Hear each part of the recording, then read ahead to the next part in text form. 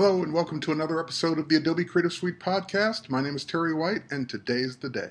That's right, today Lightroom 4 ships. If you've been playing with the public beta, thank you for helping us test it. We actually, through your help, found over 800 bugs that were fixed from the public beta to the shipping version. And of course, the team likes to throw in a few little new things along the way for the shipping version. And I'm going to show you one of those new things today. As you know, or as I've said in the past, I'm a geotag fanatic. I just find it fascinating to geotag my photos so I can look back one day and say, I was standing right there when I took that photo on a map. So one of the new things we added was reverse lookup. So I'm going to show you how that works, and we're also going to take a look at a feature that's in the map module that I talked about in my last video, but I didn't actually get a chance to show, and that is using a GPX log file. So let's take a look. First thing we need to do is get some photos in. So I'm going to go ahead and hit the import button, and let's go out of this hard drive and into my other hard drive where my demo files are. And they're the ones for Lightroom 4, and we're just going to go ahead and double click, and we want the raw files. There we are. So now, these files are already on my hard drive. I don't need to copy them. I don't need to convert them. They're already in DNG, so I'm just going to add them to this existing catalog.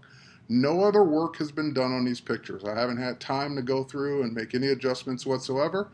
So as you can see, they come in basically with no tags, no keywords, no nothing. Just basically the images right from DNG right into Lightroom 4. So the next thing we're going to do is I would love to map these photos. So I'm going to head over to the map module. And as I walked around in Gothenburg, I was actually using my iPhone, and there was an app that I bought called Geotag Photos Pro.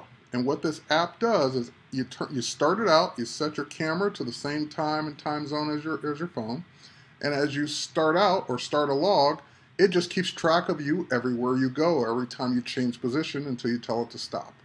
Then you get what's called a .gpx file that you can send to yourself or upload, and once you get that file, you can actually import it right into Lightroom. So let's do that first. Let's go ahead and go down here to the menu option down at the bottom here, and we're just going to say load track log.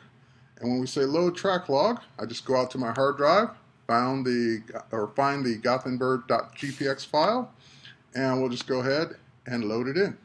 So as you can see, that's actually this blue highlight here, or this blue line, is where we walked. My buddy Eric and I walked around. He took me around the city, showed me some highlights, and of course, I took pictures along the way. So we've got the track log loaded. The next thing we need to do is, I'm going to go ahead and select my photos, but we need to make sure that the time zone offset is set, because I took these over in Europe. I'm back in the United States. There's a time zone offset difference. We don't want to confuse things, so we're going to go ahead and set the time zone offset. And I know it's about a 6-hour difference, so as soon as I hit 6 hours, there we go. It's in sync with what's going on. So the track log started at 3:01 p.m., ended at 4:05. The photos go from 3:03 to 4:01. So pretty much after I turned it on, I snapped a photo, and right before, of course, I turned it off, I snapped my last photo. So now that we've got the offset set, the next thing we'll do, and by the way, you don't need to do that offset if you're still in the same time zone. I only did that because now I'm no longer in the same time zone.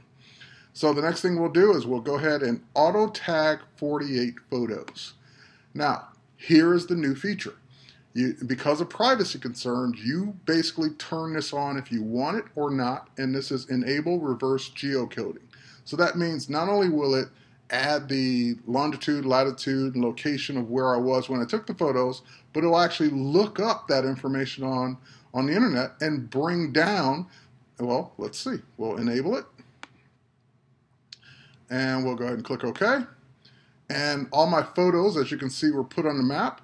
But now if I select one of those photos, and you can see over here in the right-hand panel that not only did it bring in the GPS coordinates, but it looked up the rest of the information, the sublocation, the city, the state, the province, the country, and the country code.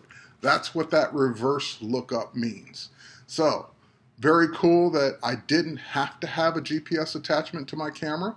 I do have one for my camera, that I love and use all the time, but in those situations where I have a camera that doesn't have the ability to have a GPS attached to it, or I'm using a point and shoot or something else, I can use that app on my phone and get the same results, or very close, using this feature.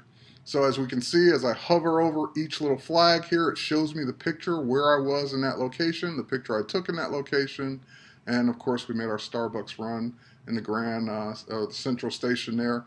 And yep, there's Central Station right there on the map, so it is correct. That's where we were when we took this photo. So, very cool feature, very nice to have the shipping version of Lightroom 4 with all kinds of new capabilities and a new lower price. So check it out at adobe.com. And again, we'll be back for more with future episodes of the Creative Suite Podcast. My name is Terry White. Thanks for watching.